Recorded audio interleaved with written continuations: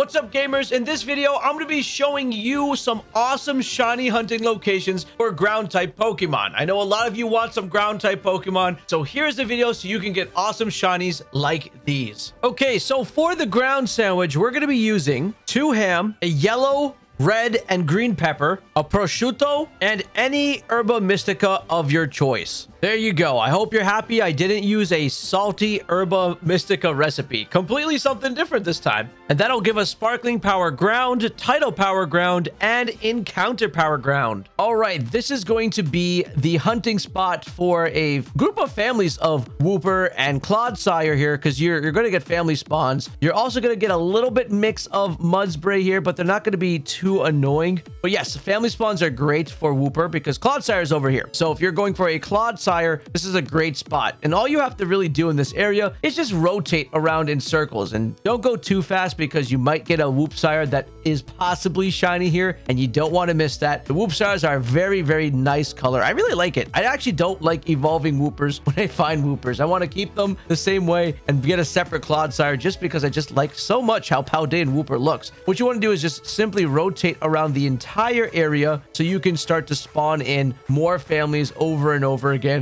of the Clodsire and the Woopers. The second spot that we're going to be hunting for our Woopers is going to be in South Province Area 4. So pretty much instead of this side, we're going all the way to the opposite side by these bodies of water over here. And when you're here, you'll be able to see all the Woopers in the water, which is a really nice thing to see. So they'll be walking around the little lake areas. We've also talked about this in our poison video because Woopers spawn a lot here, which is really, really nice. So if you're hunting in this area, just walk around these little bodies of water, and this is going to be your second area to hunt down the Woopers in the game. They're also going to be walking around on the land areas around the water. Just keep eyes on them, and you're not going to really see Clodsires here, just specifically Woopers. So keep your Wooper eyes open, check the lakes around them, come back, and you should be able to get a nice shiny Wooper even in this second location. Wait, this is the part of the video where you're going to have to hit that subscribe button if you want to get some shiny luck. And for everyone I know who's subscribed, well, your shiny luck's already up, and that's why you're commenting on how many shinies you're getting down below. If you want a solo Diglett only pathway, my big suggestion is come over to this area. The Inlet Grotto is basically where your legendary was at the start of the game and where you entered in and where everything began. And in here, the only thing you will see is going to be Diglett. Nothing else will spawn in this entire cave. So you walk around,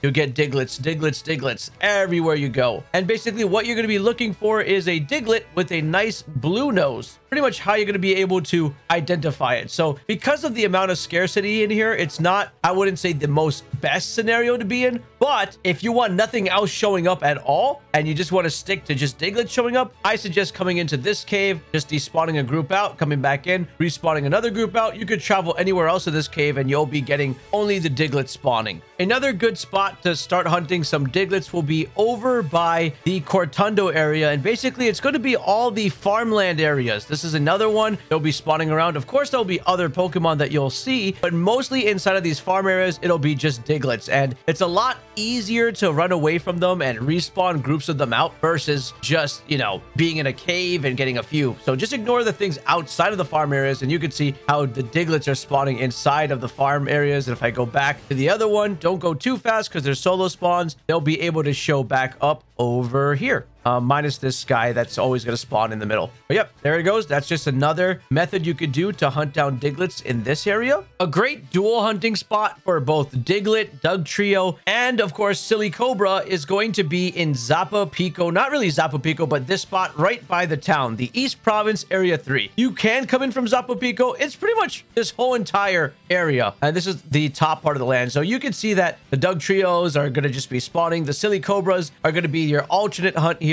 So you're going to just be exploring around looking for these specific shinies when you're looking around. And it's pretty easy to just despawn a group of them out. You just keep moving faster and a group will pop out. Now, if you are a Pokemon Scarlet player, you will get the occasional Larvitar showing up. But if you are a Pokemon Violet player, and I've been mentioning this, Violet players for some reason have better spawns with sandwiches than Scarlet players. Scarlet players just keep getting the interference of these other ones in their hunting spots. And it's very annoying. But yes, you'll be hunting your Diglets, your Dugtrios. Scarlet players will just have the bonus of Larvitar, but if you're Violet, you'll only have to deal with Silicobras if you're focusing on the Diglett and Dugtrio. But if you're focusing on Silicobra, then you're going to have to be dealing with the Diglett and Dugtrio in this area. Hope that does make sense for you guys. And good luck with your Diglett and Dugtrio hunting. Okay, this location is going to be in Zapapico West, and it's going to be for Mudsdale and Mudbray. Specifically these two, because these are going to spawn in great amounts over here. Look at that. You already got a family spawning over there. You get some up on the hill over here. And you're just going to look for this color shiny here up on screen. It's going to be a lot different when compared to the other one. So it's a lot more orange in color, not really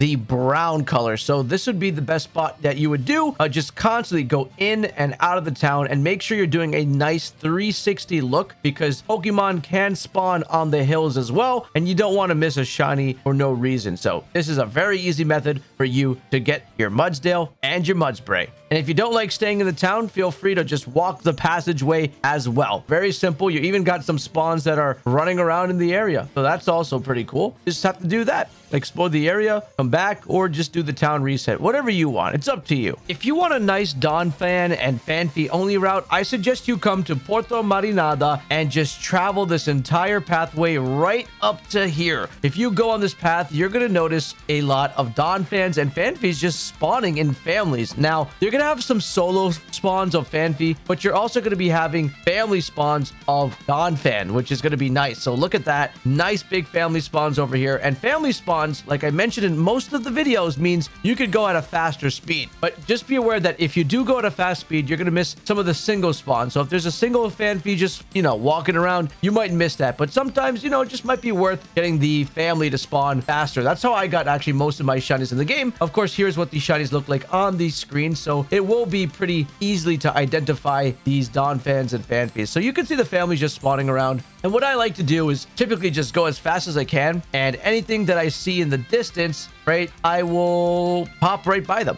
and slow down if I see a family, just so I could check, oh, is it a shiny? All right, so I look real quick, not a shiny. Continue my pathway. Sometimes you can zigzag to try to cover more ground to get more spawns. I do suggest zigzagging. It does work a bit better because I'm able to cover more ground. I'm able to get more spawns. It's going to work out pretty well. There's another family, and we're just going to run this all the way up until this bridge, pretty much. There's another family. You could extend a little bit further this way, but I usually just like to turn around on the bridge because I don't know, it's just fast. But if you want to go the whole pathway down here, you can. And then after that, I just head right back, and then I'm going to spawn in the Donphans and the Phanpys again. So this is a great way to just isolate and solo hunt these guys as a family, because they're going to be almost everywhere you go with the ground sandwich. So this is a good solo hunt opportunity. So go ahead, enjoy, hunt this down, and I hope you guys can get your Donphans and Phanpys. Really fun Pokemon to use. The Asado Desert is going to be one of the most confusing places to do hunting for ground typing, but I'm going to try to make it as easy as possible to sort this out. So when you come out of Cascarafa, located right over here, this is simply where you can do what we like to call the town reset. And you're going to notice a lot of Silicobras around the area spawning here, and Phanpys. Phanpys are going to be spawning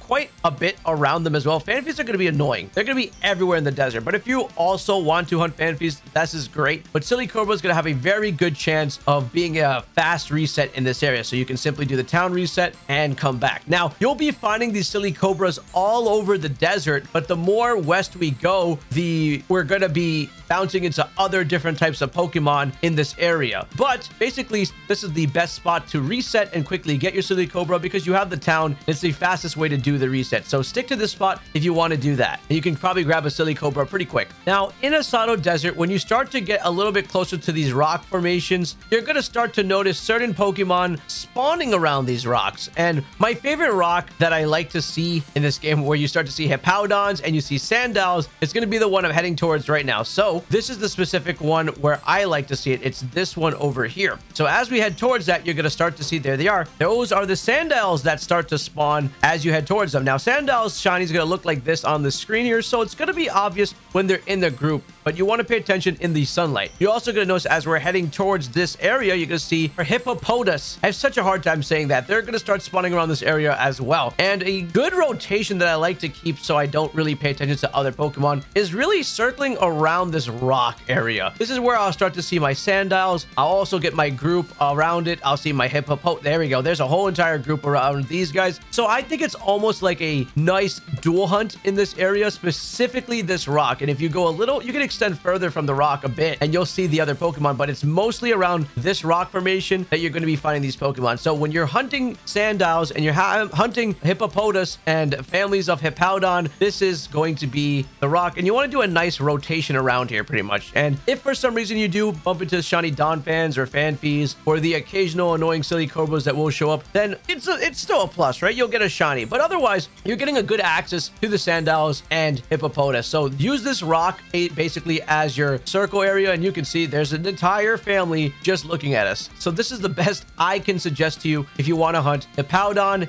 and Sandile. Of course, Sandile, don't forget, you can use a dark sandwich and get a couple more and not have to deal with certain Pokemon. So you can refer to the dark video we have for that Pokemon. But otherwise, use this rock and you should be able to snag some shinies with this sandwich. We did cover this in our ghost video, but since we also have a dual typing on this Pokemon and it does show up quite a bit, this is going to be our Sandygast that will evolve into Palossand. And the best location I like coming to is right over here at the South Province Area 5. And it's going to be pretty simple just to spawn a bunch of these in and spawn them out. Is walk right by them on the beach and until you see your black pile of sand. That's pretty much it. It's going to be like a volcanic ash color. It's going to have a yellow shovel in its head instead of the typical red shovel. And I got mine in the ghost video pretty early on, so that was pretty cool. And what I like to do is just walk across this entire beach, tap the end, and then come back. If you go too fast, you're going to miss out on some of the spawns, so make sure you're not going too fast because they are all solo spawns and none of these guys are family spawns. Once you do reach the end of the beach, and if you want to start the new spawns again, you can despawn out even these ones by just jumping in the water real quick and then turn around and head right back like that after they're all despawned, and then continue your trail again. And you'll eventually end up with your nice shiny Sandygast that you can evolve into a really cool looking Palossand. If you want to hunt down some Numels and Camerupts, this is going to be the spot. So from the North Province Area 2, what you want to do is just come over to this location right over there. So let me just zoom out one more time so you guys can see. I'm going to be over here. So it's a little bit from the Fury Falls, south of Fury Falls, right above where this green area starts. So we're just going to be running around this entire area. And you can see that the only Pokemon that I'm getting to spawn right here is my Camerupt and Numels. And the shinies are going to be pretty easy for these guys. Camerupt is going to have a very nice black shiny, and Numels are going to have a little bit blue on top of them instead of the casual green. And you can see, because they are family spawns, you can run as fast as you want. You can reach the end of a line if you choose. You could turn around and then just go for the entire respawn of the families again. It's just that simple. And just make sure you're zoomed out, you're keeping your eyes open, making sure that you're not missing these shinies, of course, because if you go too fast, sometimes it's very easy to miss. If you need if you want to see how easy it is to miss, you should probably go through my other videos, because you'll find timestamps in the comments of people saying, hey Philly, you missed this shiny at 17 minutes and 33 seconds. And listen, I've missed shinies in videos, so keep your eyes posted even when you're watching my videos. But yeah, as you can see, this area is just a simple, easy spot just to run around quickly, fast. You're not really slowing down, and you'll just get Numels and Camerupts. So good luck over here in the overworld hunting your Numels and Camerupts, and I'm sure you guys will have no problem getting these and adding them to your team. Camerupt, again, is one of the coolest, sickest shinies, I think, in my opinion, with that nice black color shiny. Ah, so nice. If you want a nice and easy hunt for your Toedscool family and your Toedscruel family, this is the location. And all you're going to be looking for in this area are groups of families. For these, if there are the pre-evolution, they're going to be a pure white color, and if they're the evolution color, look for pink bright boots. That's what you're going to be looking for when you come here. And because you pop a ground sandwich, it is going to primarily take over the entire area. In fact, this is going to be the hot spot that you want to go to when hunting this Pokemon, because the family groups that spawn, the pre-evolutions are going to be by the trees, so keep that in mind. But basically, you could zoom past a